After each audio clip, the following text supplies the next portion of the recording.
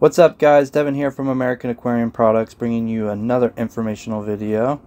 Thank you for all your support. Remember to hit that subscribe button, and here we go.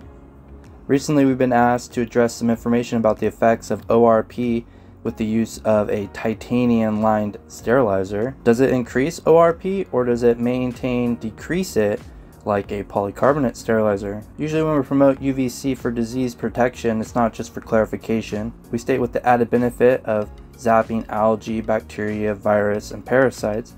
The UVC zaps and converts oxidization, aiding in maintaining and even lowering ORP within a certain range, lowering oxidative stress.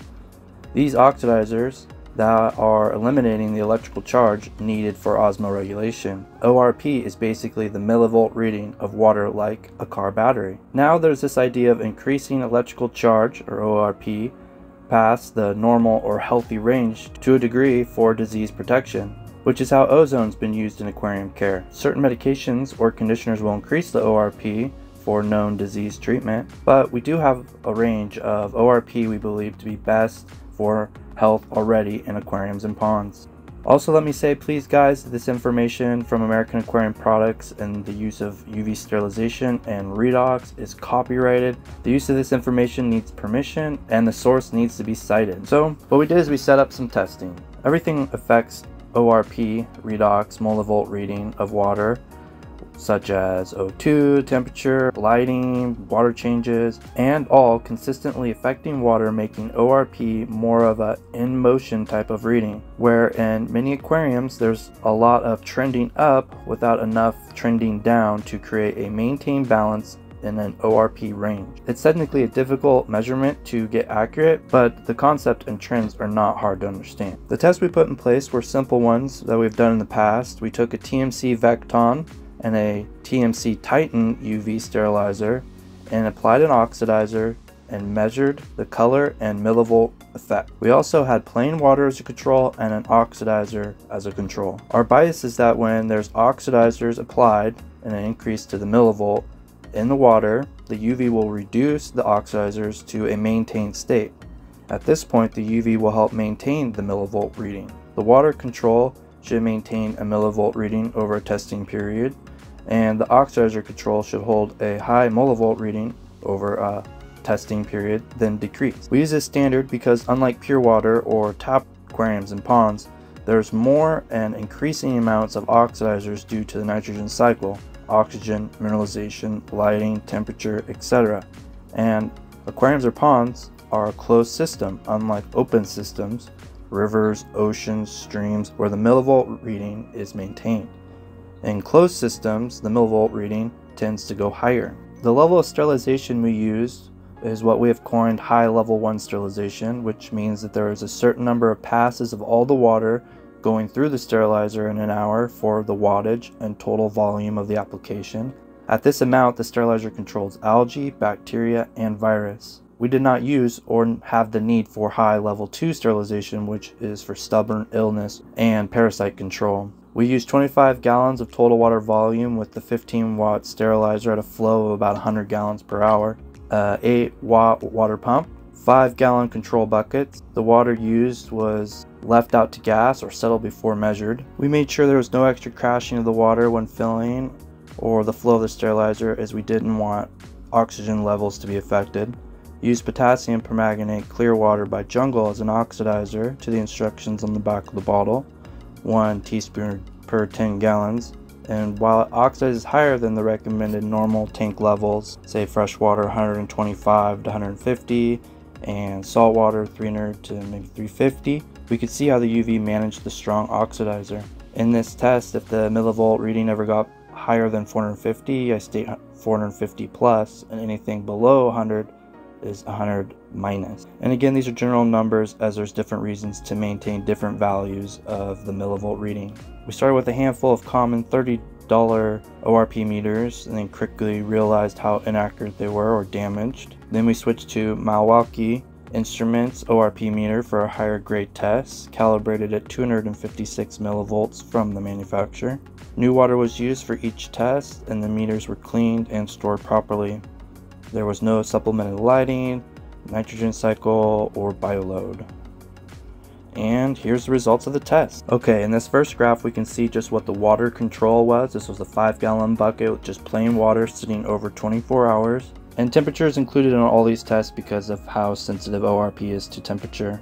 But we can see with water just sitting by itself, it actually tends to oxidize a little bit, going from a little over 100 to close to 140 oxidization over 24 hours. Now we have the controlled oxidizer test, potassium permanganate test, and over a 24-hour period the oxidizer by itself actually can tend to fall a little bit, so from a strong 450 down to close to 250 by itself.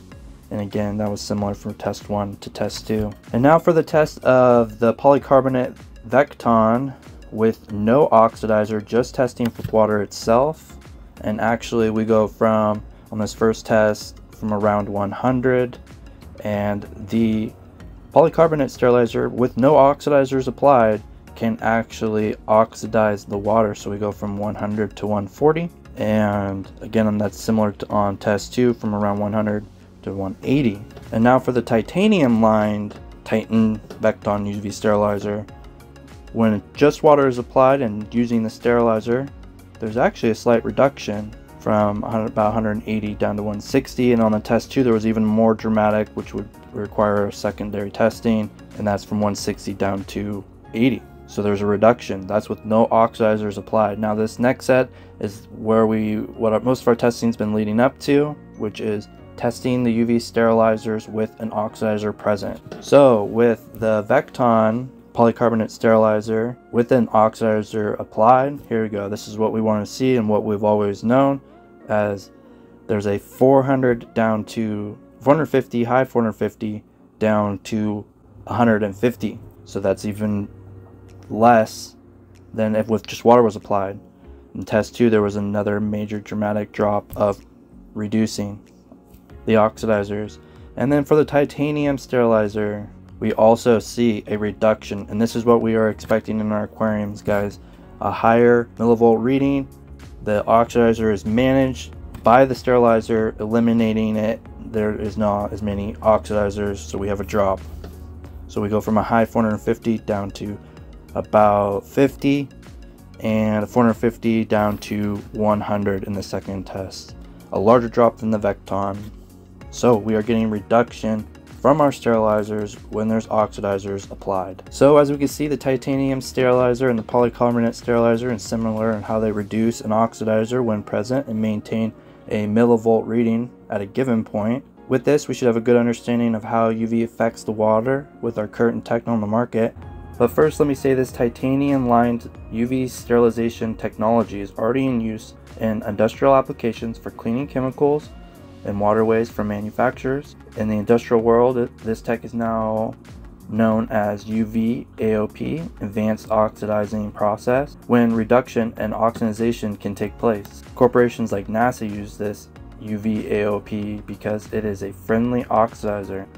The science of how the titanium technology eradicates disease or bacteria is very neat, and how it can sterilize to a higher degree, and this is likely because of the oxidization and the reduction that is happening at the same time.